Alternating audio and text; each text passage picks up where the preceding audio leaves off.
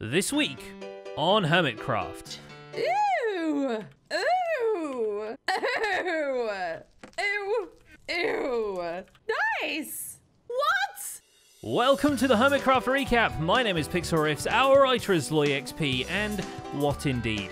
I hope you like the mayoral shenanigans from last week, because we have more of that coming, with Good Times with Scar, Stress Monster, False Symmetry, and maybe Joe Hills, all now running for the position on the Diamond Throne.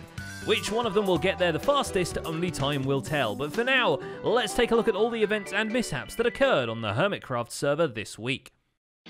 Starting with Azuma Void, who reaches the red level of button, then quickly abandons it for the green team privileges. Popping back to his jungle base, Azuma discovers his own colours not showing, what with the concrete blast chamber blasting a little too well, to the point of self-destruction. The tweaks help bring it back to functioning, but that does make him think of less destructive coloured materials, which is where the new wool farm comes in, or at least it will, once the construction on the new honey tower is done.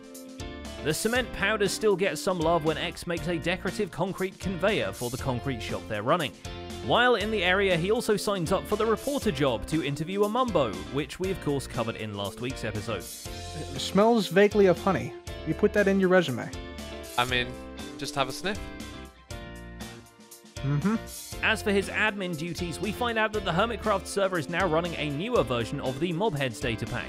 So from here on, there's actually two sets of Mobheads circulating the server, the antiques and the new ones that do actually drop from random kills. Here, this is the bat head, which is kind of cool looking. Well, this was the original bat one, and then now we are here. And we're willing to bet Hypno got those bat heads from working on his underground iron farm. This is more or less his first time trying a post-village and pillage golemancy, and it goes pretty smoothly for everyone involved, except of course the golems.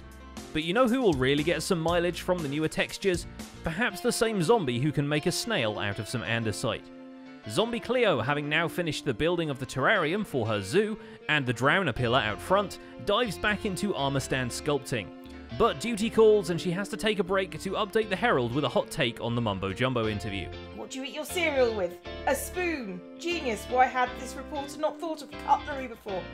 No longer will my hands be soggy. Oh dear. How would you see someone with... Oh, you know what? That's how we do it. Forks for no one. A more mobile armor stand fiddling comes with ZF, even if his situation is more armor jumping than standing. Not thrilled about keeping his chest plates in chests, Zed rigs up a few mannequins to pop up out of the ground at the press of a button. He calls it his water closet, so I guess it doubles as a washing machine as well.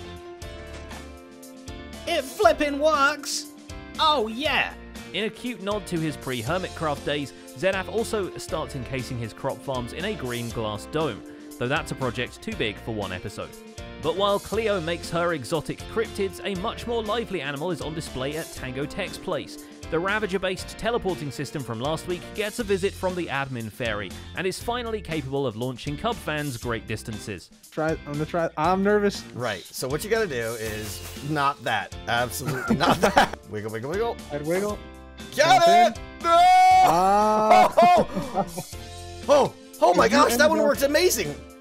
Not done launching things into things, Tango constructs a cartoon rocket at the top of his fireworks crafter and rigs up his Animaniacs water tower to spit out chickens out of the side of it, only for them to land gracefully in a fire. It's not even the worst thing he did to the birds this week, as the boomers make quick work of Alan the woodpecker when hired to do so by Iskall. Oh, wow! Bird be gone. With their primary predator gone, giant insect life resurfaces at Good Times with Scar's place. The oversized invertebrates are the supposed final touch to the magical village of cat-headed dum-dums, of which, by the way, there are none left. They all perished from woodland zombies, making Scar repopulate the area from leftovers. The fresher hamburger people are locked up in the magic houses for their precious trades. Being this good with people, no doubt, will make him a grand mayor, or at the very least a very convenient one for people and B-dubsers who don't like to stare at mycelium that much. I do dislike this mycelium. I really do. Yeah! I mean, couldn't that be a first order? No mycelium, all grass. Beautiful grass, not just normal grass, beautiful grass. Scar considers it, but doesn't put up the flyers just yet. False Symmetry, on the other hand, is all up in the maps, pushing for her own election. Fan art based ones even. That's how you know she's with the masses. This little bit I'm standing on, oh, I get it. I give myself like a, guys, I'm a villager. To help fund her campaign, False dries up a new room under her terracotta store just so she can put a smelter in there and provides glazed variants on the go. Her Space Blaster base gets some love too, though some of the decorations make it look like it can distribute Wi-Fi. It is she too who first discovers that the green team waiting room has been turned orange. That is the wrong colour. Oh no. The citrus wallpaper turns out to be courtesy of iJevin. He actually reaches quite a milestone this time by completing the last of the villager crop farms of his Ocean Circle. Now eyeballing an even bigger expansion for the place, Jevin takes over an ocean monument to serve as his Prismarine supplier. The raid goes quite smoothly and the farm is built while the mob drops of other grinders go into the mob drop shop in the commercial area. You'll find quality monster bits at reasonable prices under the giant skull and crossbones. I think our shop is good to go. I'm going to let the server know and we'll move on. XP Crafted gives us some nostalgic Prismarine vibes as he explains the DNA of his base, and we don't just mean the double helix centerpiece in the middle. In fact, the color scheme of his new floating island grabber takes a lot of inspiration from his classic Season 3 base, which was one of the first converted ocean monuments in the server's history.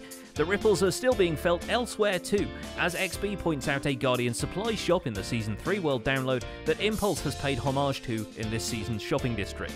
I do have a plan for the top. The island is staying. The floaty island is not going anywhere. I've had a few comments, people saying, get rid of the floating island, it looks whatever. It's not going, trust.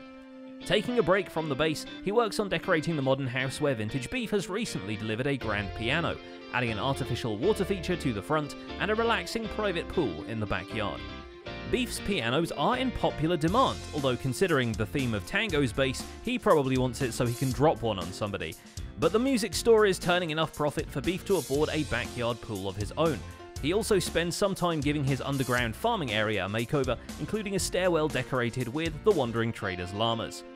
Those aren't his only animal antics this week. Visiting Iskal's base, he overfeeds the giant woody woodpecker, aka Alan, which causes a bit of a mess, and in an attempt to steer Corrales away from the beaches between them, he finds and ropes off an innocent turtle egg on the nearby shore with concrete caution tape. Corrales, you can't do anything about this, right?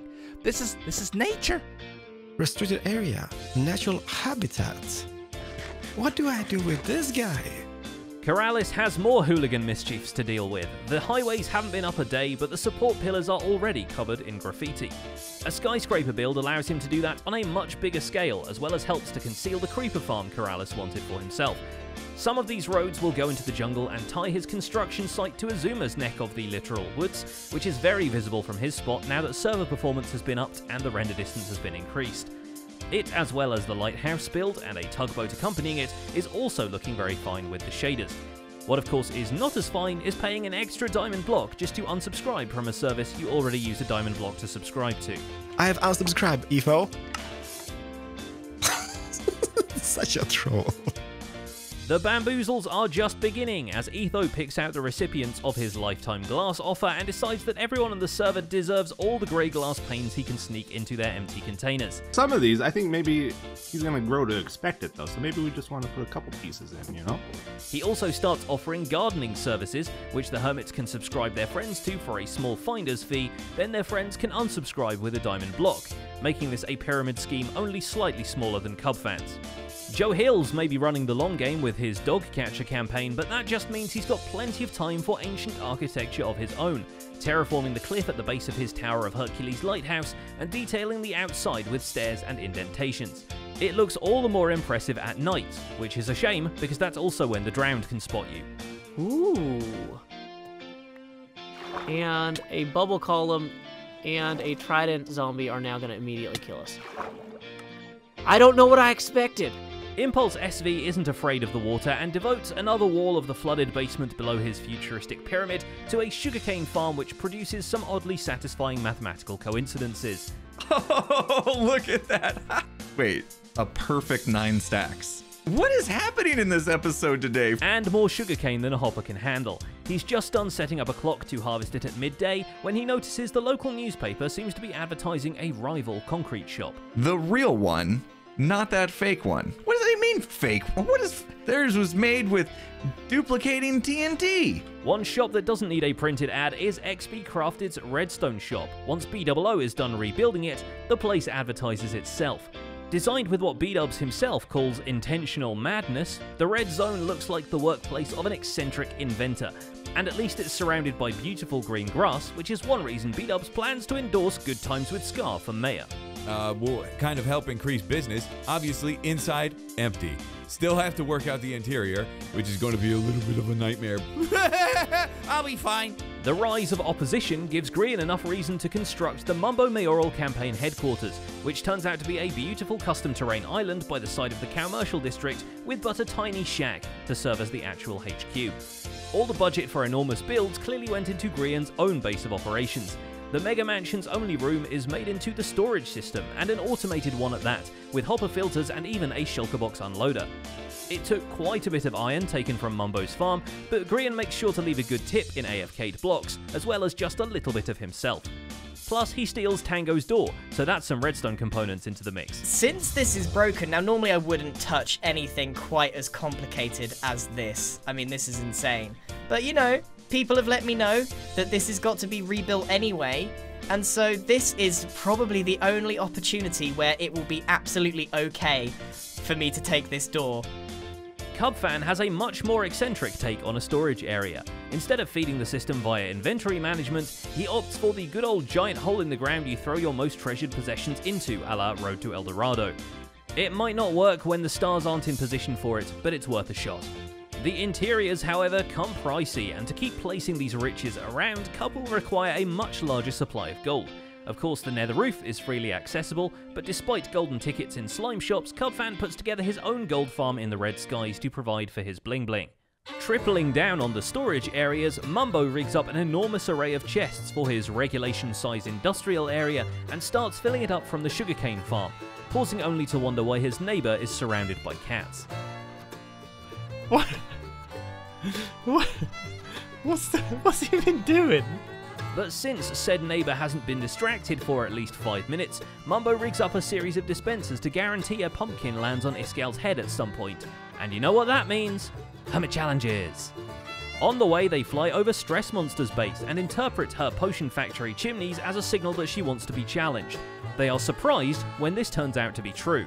Well, I've never seen someone have so many Challengers burn sticks in my life. Look, she's got 9 Challengers burn sticks, mate. Both in capitals, put stress. Yeah? We are here. Yeah, we are here. Just say we are here. We are here. Oh my goodness, what is she gonna think? I don't know. Oh no, you know what this is. Hermit challenges! Base.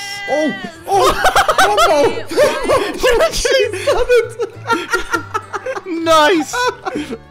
In the ensuing chaos, Iskal plays the Uno reverse card on Mumbo, challenging him to do whatever Iskal's challenge was, and Stress is challenged to run for mayor. Mayor Stress! Alright. It's not the first responsibility Stress has had thrust upon her this week. The first was a pile of diorite left on her doorstep with a sign declaring it to be her problem. Stress, in turn, drops it off with Rendog, so tune in next week for an update on the Pass the Diorite game.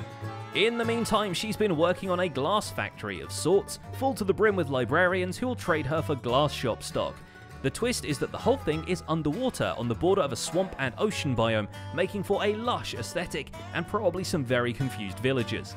Stress takes her sudden entry into the race for mayor in her stride, but the slogan she plans to run with is Get Gorgeous, and she decides to hire a campaign manager in the form of Good Deeds Iskalman. When Iskal isn't helping Stress's bid for the Diamond Throne or discussing the explosive properties of diorite with the boomers, he's got some more controlled explosions on his mind. The creeper farm he created a facade for last week needs the functional parts installed, which means darkened platforms, lots of trapdoors, and herding a whole heap of cats. As I was saying, more cat babies. Yes, nice. And then the plan is to just seat them down. What? What's he been doing? And finally there's Rendog, who has bounced back from the unexpected demolition of his house and possessions. He's made some improvements to the Big Logs infrastructure, terraforming a Badlands plateau below the blimp shop, and installing item auto sorters at the tree farm itself. He's even had a bulk shipment of gunpowder from Grian's pesky bird deliveries, although his dark side shows itself when he goes to pay the bill. So at least something good has come from all these weird dreams and moments of darkness so far in this season. And speaking of the dark side, the Star Wars theme comes out in full force as he starts on a new base, a Tatooine-inspired homestead in a branch of the Badlands. We'll watch his career with great interest. And that's about it for this week's recap. Our writer is LoyXP, and my name is Pixlriffs. My survival guide series just reached episode 300, and I gave a world tour that's also my first ever 360-degree video. You can find that link in the end screen theatre. Don't forget to leave a like while you're still here, and subscribe so you won't miss future recaps. Thanks for watching, and we'll see you next week.